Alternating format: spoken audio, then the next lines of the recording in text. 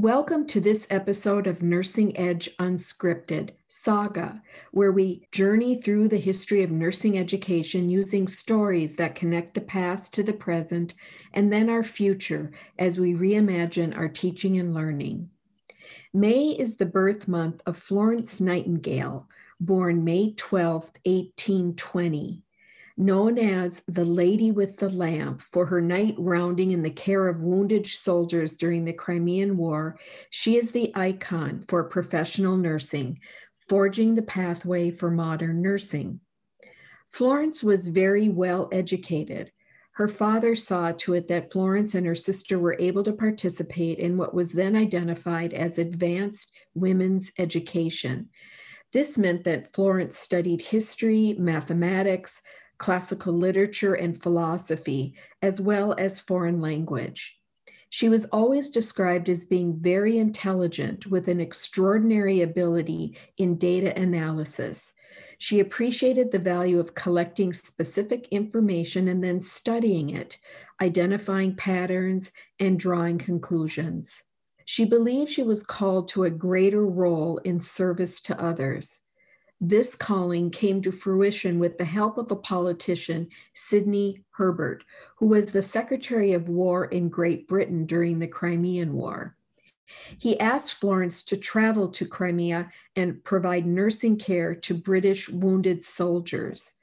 Florence trained and educated a core group of women volunteer nurses with the task to improve the horrendous conditions experienced by injured soldiers. Medicine was in short supply and hygiene was neglected, resulting in high infection rates. She instituted hand washing as a start to improving hygiene practices and was credited in reducing the death rate from 42% to 2%.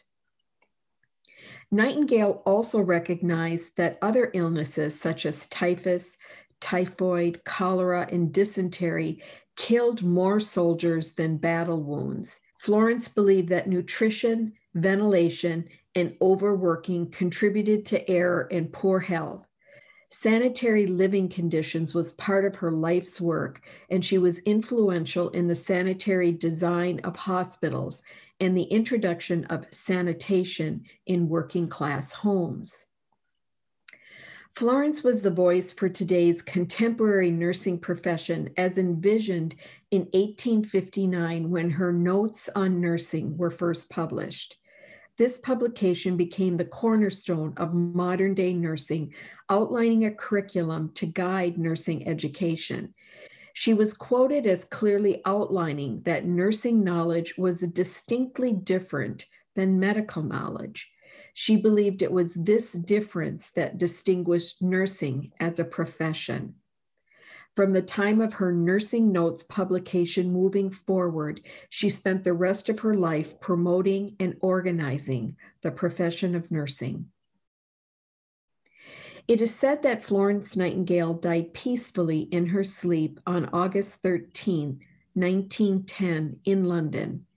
The International Committee of the Red Cross instituted the Florence Nightingale Medal in 1912, and it has continued to be awarded every 2 years to nurses or nurses' aides as the highest international honor a nurse can achieve. Since 1965, International Nurses' Day is celebrated yearly on Florence's birthday, May 12th. The World Health Organization declared 2020 the International Year of the Nurse and the Midwife to honor the 200th anniversary of Florence Nightingale's birth and to advance nurses' vital role in transforming healthcare around the world. Reflecting on her extraordinary life of service, there are so many connections to her work and the nursing profession today. As she forged a pathway to modern nursing, her love and passion for disease prevention and health promotion continue to set nursing apart as a science and discipline. Advances like mHealth, mobile health, and consumer-driven care are accelerating.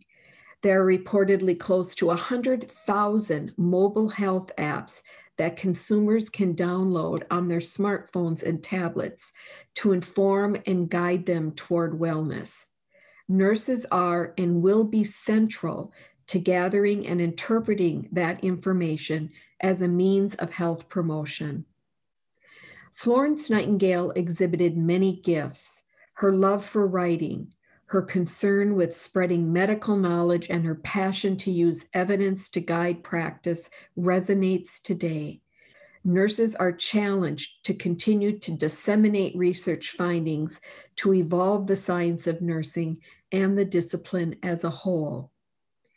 In 1863, Florence wrote in Notes on Hospitals, quote, "It may seem a strange principle to enunciate as the very first requirement in a hospital that it should do the sick no harm," unquote. These words are relevant today.